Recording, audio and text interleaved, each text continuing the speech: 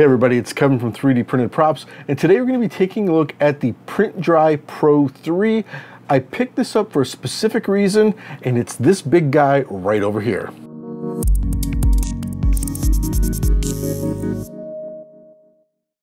Okay, so people are printing things larger and larger these days. You've got that crazy Elegoo, Giga printer that people are having all kinds of problems with, but they can make these gigantic prints if they can get it to work. I myself have a Neptune 3 Max that I love. It's a workhorse. It's a 420 by 420 by 500, so it can get some pretty big prints off. Now the problem I have is I hate having to switch spools out constantly. So I would pick up a 5K spool. That's what this is if you've never seen one. It's still wrapped because I haven't gotten a chance to load it into this yet. I wanted to wait for the video. But this is a 5K spool. So you can do these huge prints and not have to worry about swapping the filament all the time. But the problem is, it's humid in my basement. That's where my workshop is. That's where all my printers are.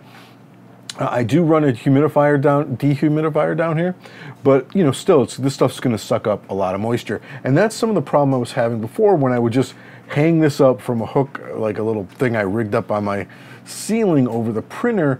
Is as the months would go by, the prints would start to get a little, they wouldn't be looking as good because the filament was sucking in all that moisture.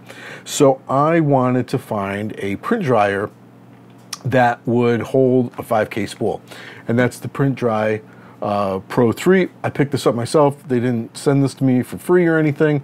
I just wanted to have some place to be able to keep these huge spools dry, so they'll be drying as I'm printing, and I can turn it on again to sort of dry it out before I print again to get these big prints. Now, the dryer itself is pretty cool. I've used it with some just regular 1K spools.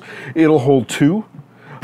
It comes with, I haven't had to use these, but it comes with some Filament spool holders to sort of, if your spools aren't big enough.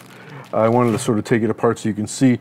This you got to put in, you got to make sure you put in over the heating unit. It just sort of absorbs some of the heat and dissipates it and makes sure you don't have that hot air blowing right on your filament. This is if you're just running one piece of, one roll of filament in there, you'd put that in. But again, I'm using it mostly for this, so I'm going to actually be putting this in it tonight and starting some really big prints I'm working on. One thing, what do you get with this? Okay, so if you want to do a 5K spool, you get this configuration, which is big enough to hold 2 1K rolls. You also get a 1K Tupperware holder here. Now, it's got a nice rubber grommet on here. You can't take the air out of it. They do sell those that you can like vacuum pump the air out. But it's neat that this is in here because I can just put some other filament that I have in there. They do sell a 5K one if you're going to be sort of swapping 5Ks out. I just print PLA with 5K. I don't bother with anything else, so I'm going to leave this in here and then dry it when I need to. Now, you pick this up, and I believe this was $1.99, and then you need to pick up the attachment that'll let you do the 5K spools. And this is just really another tray, but it's sort of it'll sit in the middle of these and has a rod that comes with it. So what you'll do is you take this off, right, put this on, back in, then you'll put this here, and then this one on top of it. And that will hold this monster and dry it. And this, I think, if you are doing these gigantic prints and you are going to be doing them and you're not at home maybe when it runs out, yes, you can just, the filament run out sensor and then wheel it on. But when I do print with this stuff, I can just let it will run for 5 days and this thing won't even look like it moved. So these are great if you're doing huge prints. Features wise, it's pretty simple. It kind of reminds me of the FIXDRY. I did a review on that. You can see it in one of these links over here. It's pretty simple. You set the temperature, you set the time. There's no presets like on the Sunlu and some other ones. What I do like is it put the sort of drying times and temperatures on a little metallic sticker right here. And I do like that because then I can just look it up right on here. Whereas the FIXDRY, I've had to sort of keep the book near it so I would know what those were. So that's pretty neat. Other than that, it's really super simple. You're literally hit start, you set your temperature, set your time, and it does its job.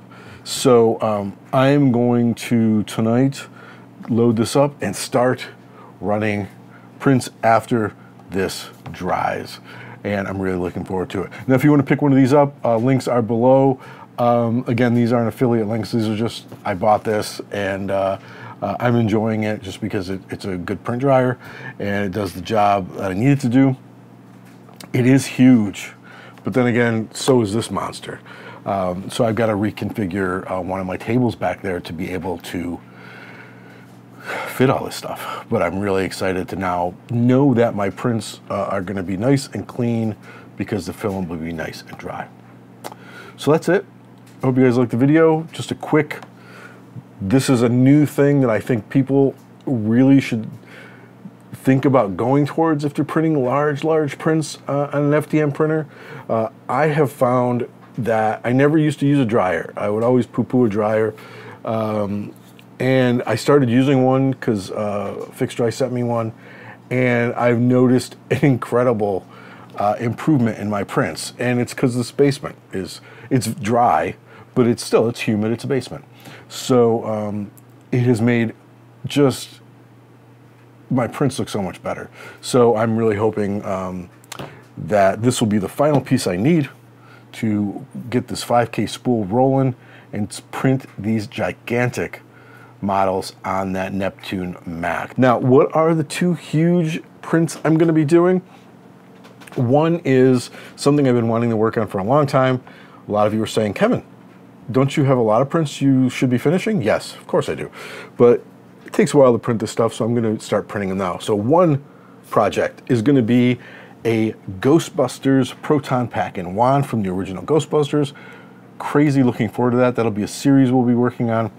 And then the second one is a life-size print of the Lawgiver from Planet of the Apes, the original series, back in the day there in the 70s, that I love. It's one of my favorite movie franchises.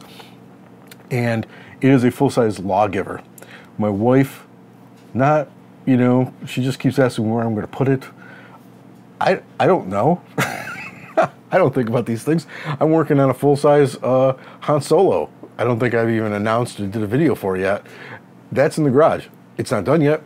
Where's it going to go? I have no idea. I'll figure that out later. But these two prints are going to be really, really exciting. All right, guys, thanks a lot. Hope you enjoyed the video. I'll catch you in the next one. Take it easy and have a great day.